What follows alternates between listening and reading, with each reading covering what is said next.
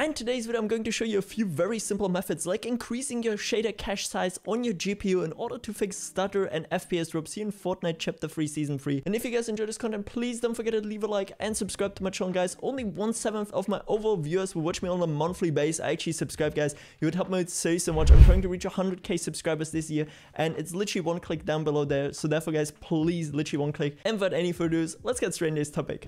And you guys know in the first place, we're going to actually increase our shader cache on our GPU, which is going to help us to fix stutter in Fortnite. Let me show you exactly how to do it, guys. By the way, it doesn't matter if you're on Nvidia or AMD. All you guys gotta do in the first place is open up your Nvidia control panel. For AMD, of course, it would be Catalyst, but I do believe there's a similar function, so therefore you maybe have to look it up afterwards, because yeah, the majority of my community is actually on Nvidia. That's why I'm showing it here, you know.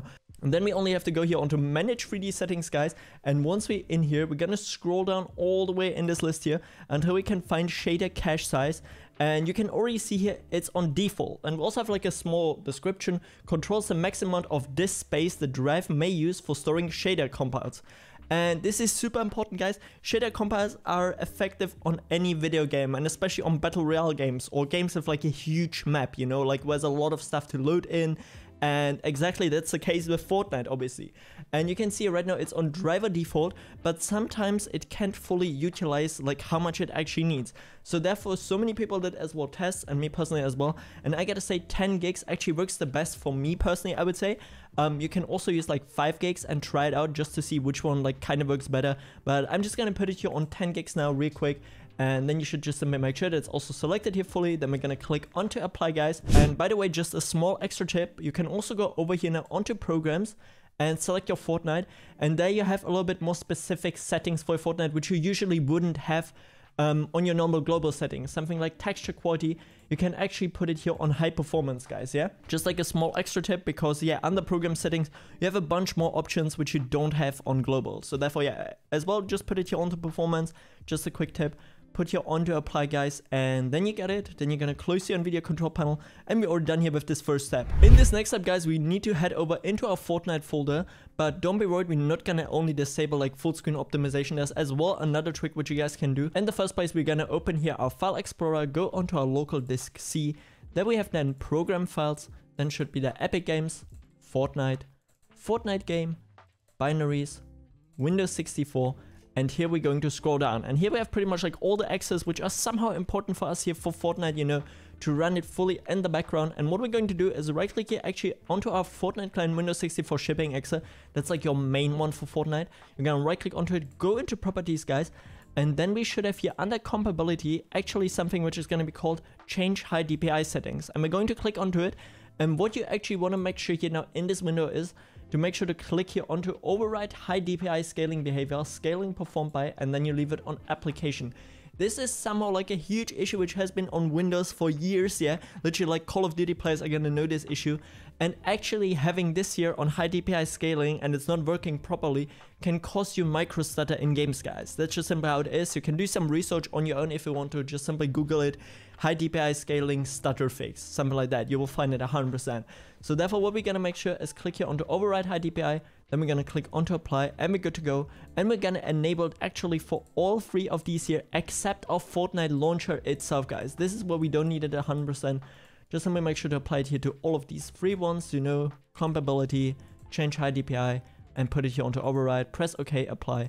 And then we're already done here with this step as well. We're gonna close it, and now let's continue with the next one. And you guys, in this next step, I want you to go over to my website from where you can download the following pack, which you're gonna be using in today's video, guys. We have here in the first place FPS boost, input delay, stretch resolution, and extra.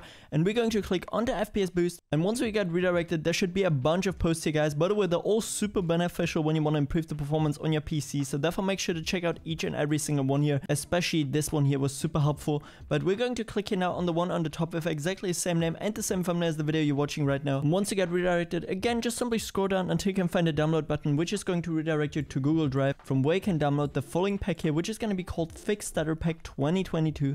And once we open it up, we have 3 files in there. In the first place, run with affinity, reducer tweaks, and the Xander bats tweak. And what are we going to do in the first place, guys, is click on to run with affinity and launch this program. And I already explained this so often, guys, why this program is actually so beneficial, because it lets us select Fortnite in the first place and set the affinity to the maximum our PC can offer. So what we're gonna do in the first place is click onto it, guys, then go into this PC, local disk C, program files, Epic Games, Fortnite, Fortnite game, binaries, Windows 64, and select our shipping exe, guys.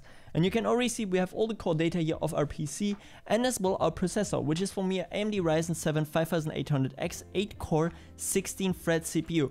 And what this program now allows me to do is create a desktop exe, or pretty much like a shortcut, which has a set affinity to the maximum of my PC, which I'm going to select here 16, you know, and then we're going to click now onto create shortcut, and you can see shortcut created successfully. And now I actually have like an exe data here with which I can launch Fortnite with affinity set to 16, which is going to make sure that my PC is going to use all its available cores and threads to run Fortnite, which is going to improve the multi-core performance of Fortnite. And yeah, then we're just simply going to leave it here now. And once you want to actually like launch Fortnite and hop in game, you always have to run it over this exe. Then for the rest of the pack, guys, we're gonna go back here. We have reducer tweaks, which we're going to apply to our PC, and the Xander bats tweak, which is just overall gonna improve the performance of our PC and push its performance to the absolute maximum, guys, just to make sure that we really get those high FPS in Fortnite. And then we're just simply gonna reset our PC, and we're already done here. And real quick, guys, please also make sure to check out NoPing in the description, guys. You literally can get 20% off, and NoPing will help you to select the Fortnite server in your near with the least amount of ping in order to help you to get closer to 0 ping. They also have a built-in FPS booster, which you can just simply enable in the settings, and it's going to automatically disable all the unnecessary processes on your PC just in order to improve your performance, guys. I'm using NoPing already for over 3 months, and it's absolutely amazing, so therefore check it out 100%. And yeah, with that said, we're pretty much done here.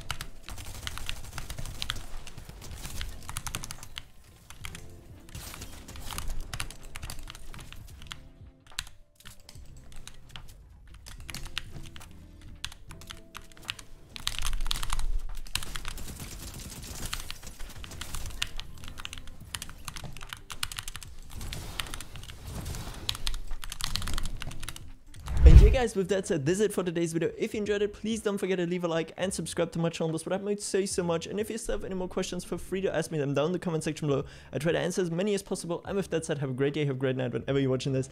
And until next time, stay awesome. I'm out. Peace.